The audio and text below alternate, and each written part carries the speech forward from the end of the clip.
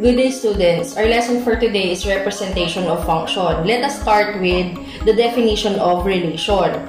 So a relation is a set of ordered pairs. The domain of a relation is the set of the first coordinates, while the range is the set of the second coordinates. Let us have the examples of relation. The first one, we have positive 1, positive 4, positive 2, positive 5, positive 3, positive 6, and positive 4, positive 8. Okay, so let us determine the domain and range on the first example. So the set of first coordinates are your domain. We have 1, 2, 3, and 4. While the set of second coordinates is your range. So therefore, it is 4, 5, 6, and 8. For the second example, we have positive 4, positive 2, positive 4, negative 2, positive 9, positive 3, positive 9, negative 3.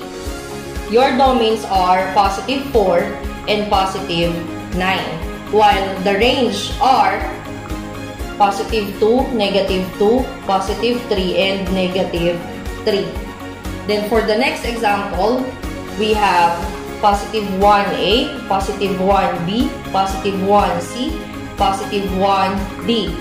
Your domain is positive 1, while the range is A, B, C, and D. So again, a relation is a set of ordered pairs, and the domain is the set of the first coordinates, and the range is the set of the second coordinates. Let us proceed with function. A function is a relation in which each element of the domain corresponds to exactly one element of the range. Let us have an examples of function.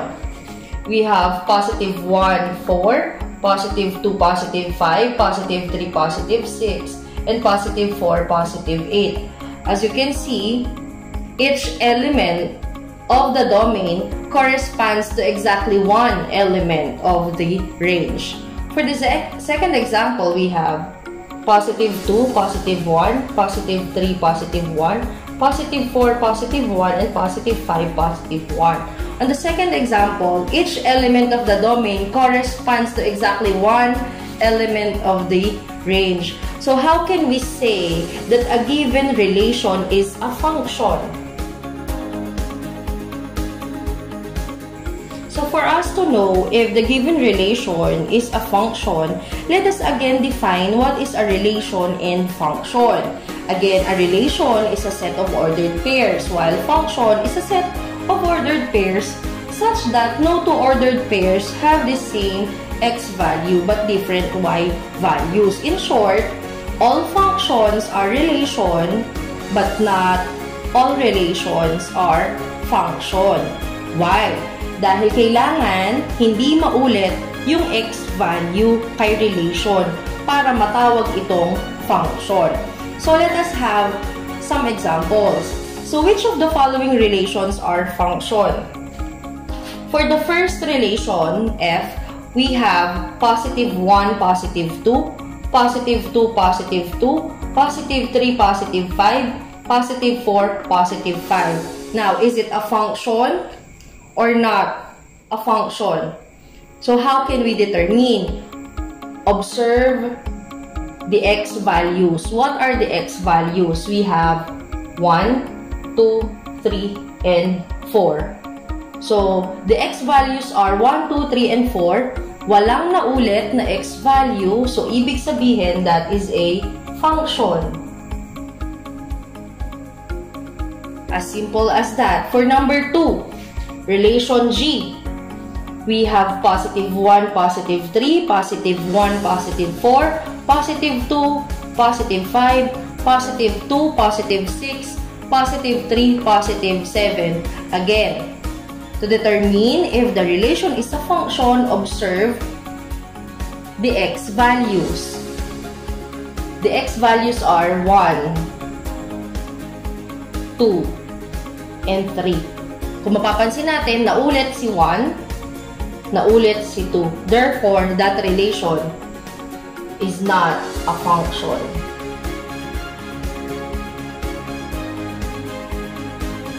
See the difference? Okay, for the last example, we have positive 1, positive 3, positive 2, positive 6, positive 3, positive 9, positive 4, positive 12. Is it a function or not a function?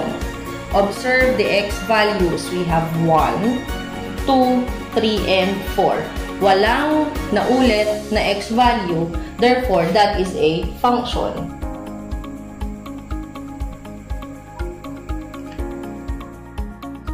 Relation may be in the form of mapping diagram. So for this example, let us determine if the given mapping diagrams represent function.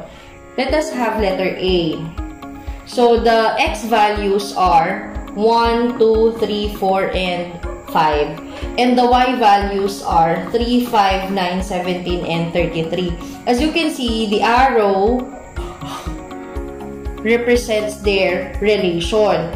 So therefore, positive 1 corresponds to positive 3, positive 2 corresponds to positive 5, and positive 3 corresponds to positive 9, and positive 4 corresponds to positive 17, and positive 5 corresponds to positive 33. So is it a function or not a function? Since each element in the domain corresponds to exactly one element of the range, that is a function.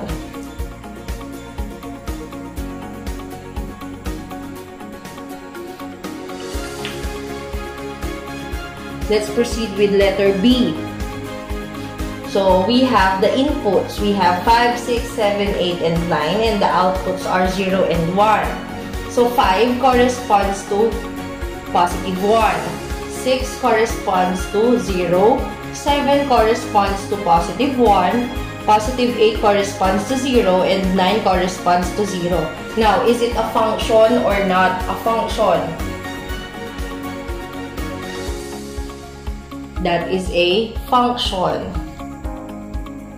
Okay, how come that is a function? Each element on the domain or in the input corresponds to exactly one element of the range. Kahit na naulit yung range natin or yung output natin, still that is a function dahil wala namang naulit na value ni x. Okay, so kapag sinulat natin siya into the form of ordered pairs, we have 5, 1. We have 6, 0. We have 7, 1. We have 8, 0.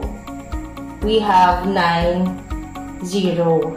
So still that is a function because no two x value is repeated.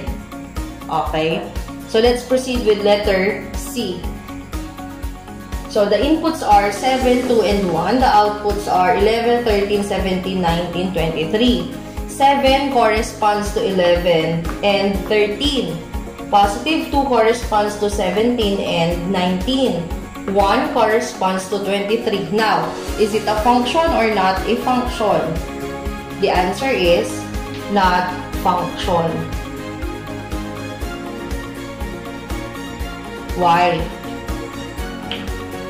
The domain corresponds to not only one range or output. So therefore, that is not a function. It should be the input corresponds to only one and the exactly element of the range. So that is not a function. If we will rewrite this as a set of ordered pairs, we will have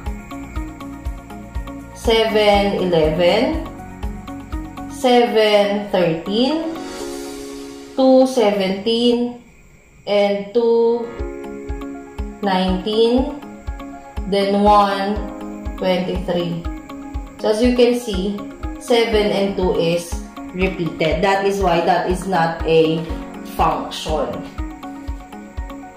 So if you still recall the types of relation. We have 3 types of relation, right? So for letter A, we have the one-to-one relation. Pag sinabi nating one-to-one relation, ibig sabihin, the input corresponds to exactly one output. That is one-to-one relation. So makikita naman natin sa example na yan. So therefore, if you have a one-to-one relation, that is a function. Next, for letter B, what kind of relation represents the example letter B? That is many to one.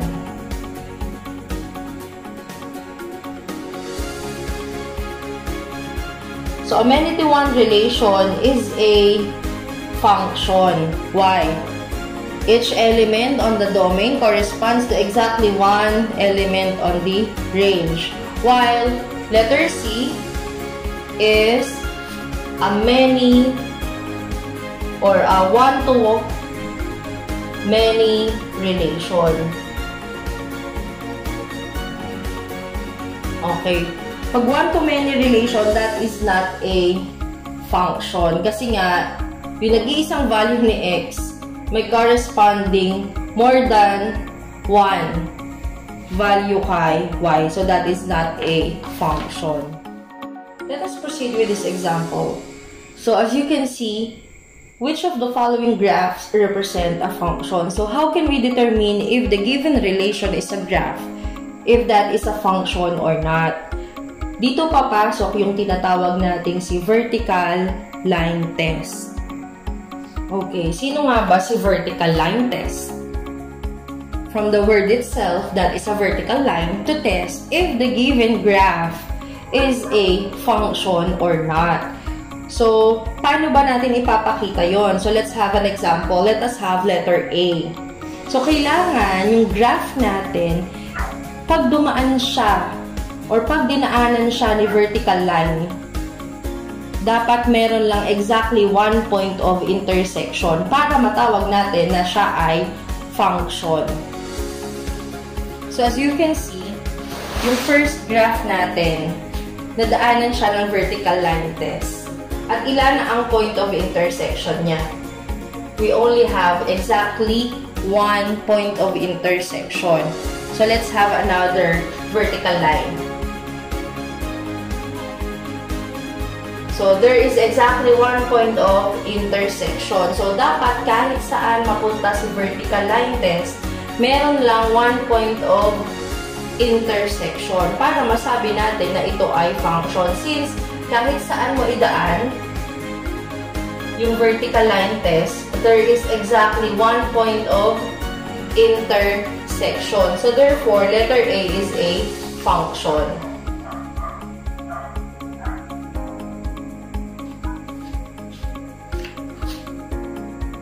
Next, let us proceed with letter B.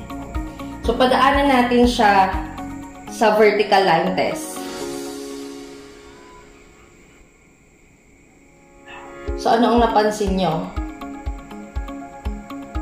So, bawat daan ng vertical line test, meron lang tayong exactly one point of intersection. So, dahil meron lang tayo exactly one point of intersection ng vertical line test at ng graph natin, that is a function.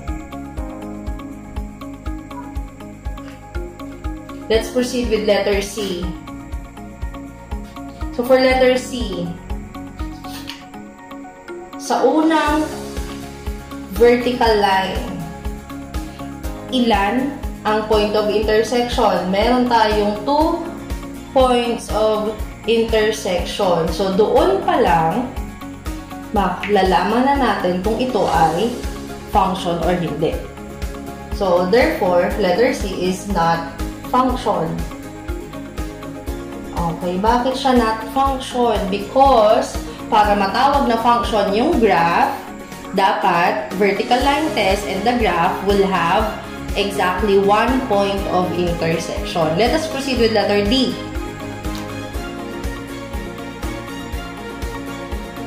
So, ilan yung point of intersection natin? We have exactly one point of intersection. Therefore, that is a function. For the last graph, letter E, is it a function or not? That is not a function. Why? Ilan yung ating point of intersection? We have 1, 2, 3, 4, and 5. So, more than 1. So, therefore, that is not function. So, that is how we will determine the graph if that is a function or not using vertical line test.